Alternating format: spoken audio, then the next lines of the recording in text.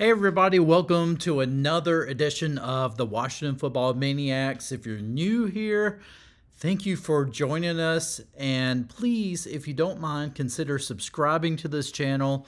I try to come out with content as frequently as sometimes twice a day, sometimes even more than that. So, especially during the free agency period, right? So anyway, a lot of news to get to, and if you had watched my earlier video, I would have told you that at some point, things could really be heating up. It seems like this is going to be a dry free agency for Washington.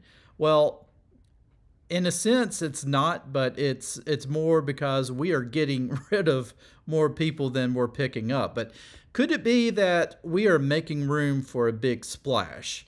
The reason why I say that is there have been some surprise cuts today that nobody saw coming. First of all, let's start off with the fact that if we look at this, DeShazier Everett, okay, that was kind of a no-brainer. With all of the issues, off-the-field issues that DeShazier Everett had to go through during the offseason, no surprise that he was going to get cut. But a huge surprise, Ereck Flowers getting cut. We had just re-signed him last year.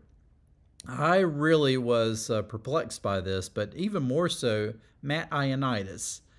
Matt Ioannidis gets cut. All right, and let me read you something that, a little excerpt of what his agent said. We don't particularly care to be lied to our face. And that is what the agent said.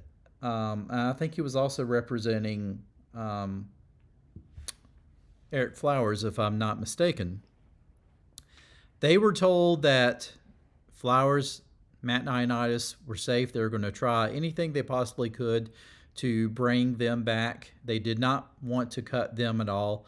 And I would probably say, especially Matt Ioannidis, he has been a workhorse for us. I am very sad to see both of these guys go.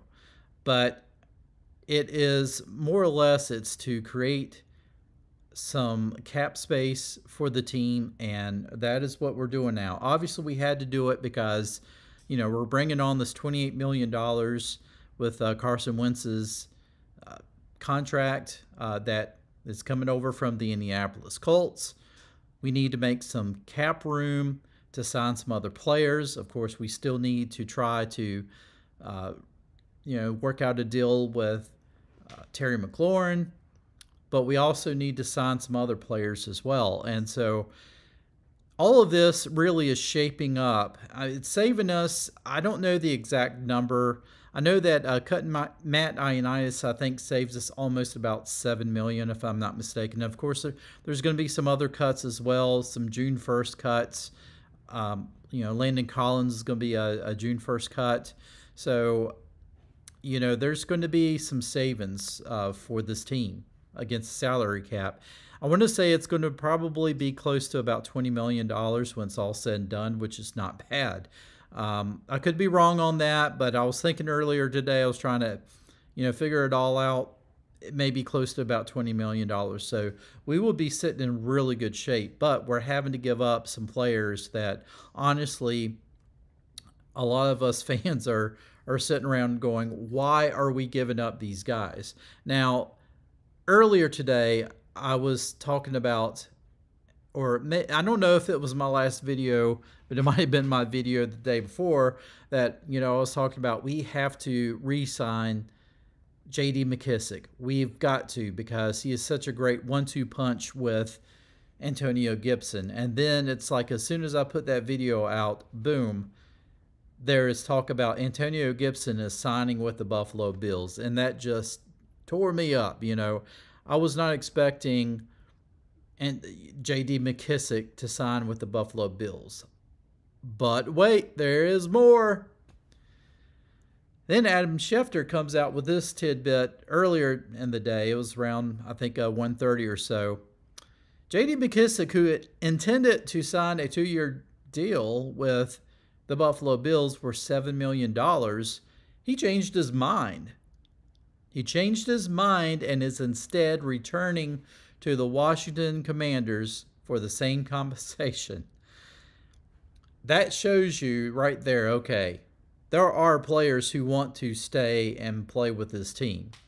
And J.D. McKissic was, I want to say he was probably our second leading receiver this past year.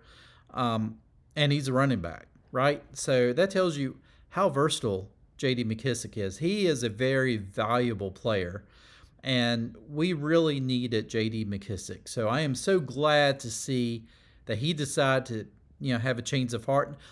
All that Washington had to do was to make him an offer, and he was going to stay. I don't know why. At first, they didn't even attempt to make an offer to J.D. McKissic.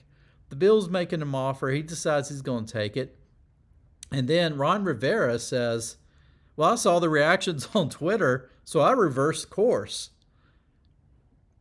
If that's all it takes, then my goodness, people, go out there and flood Twitter.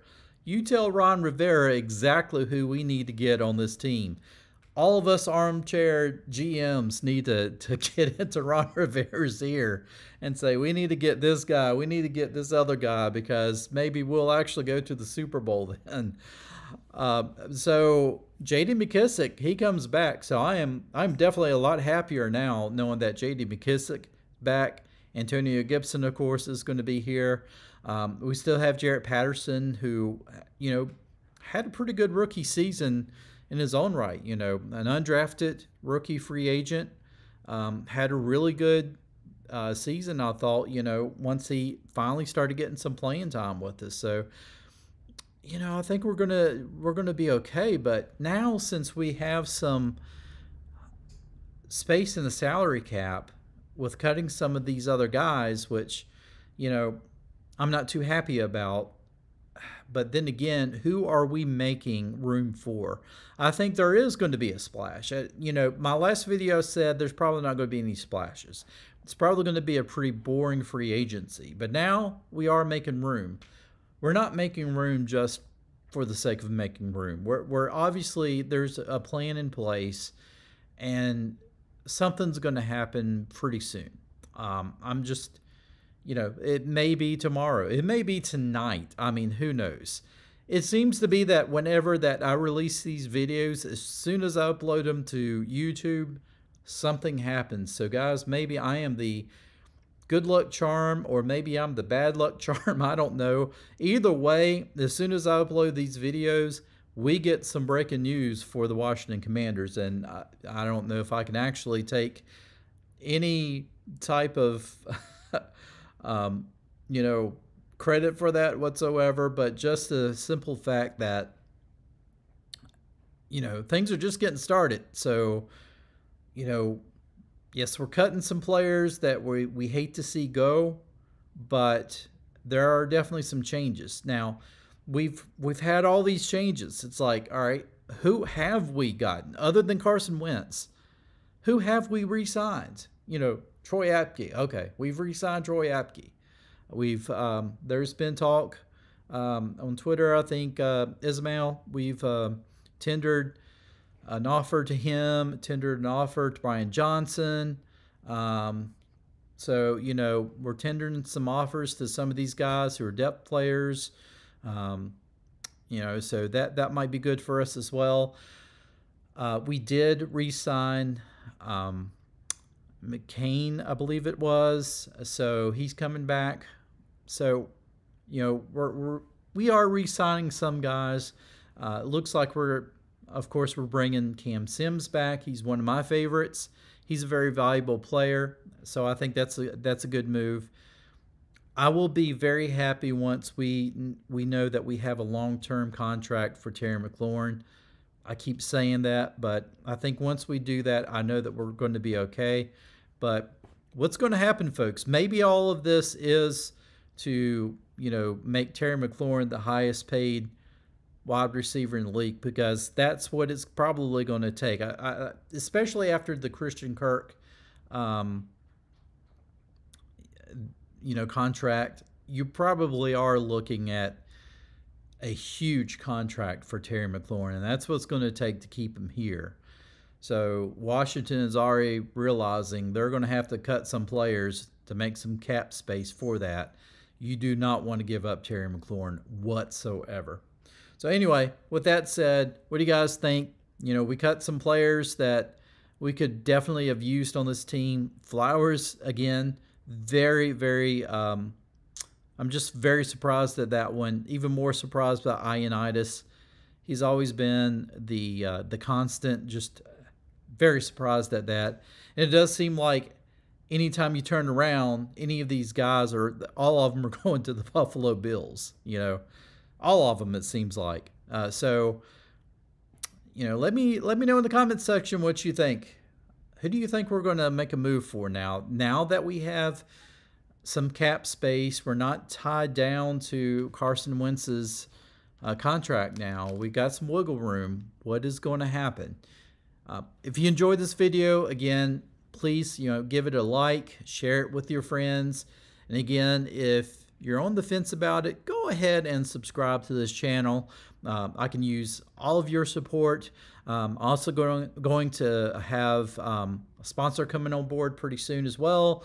So be looking forward to that. And with that said, hell to the Washington Commanders. Let's go Maniacs. And I'll be back for some more free agency news, because I know it is on the way, and it's probably going to be in this next video.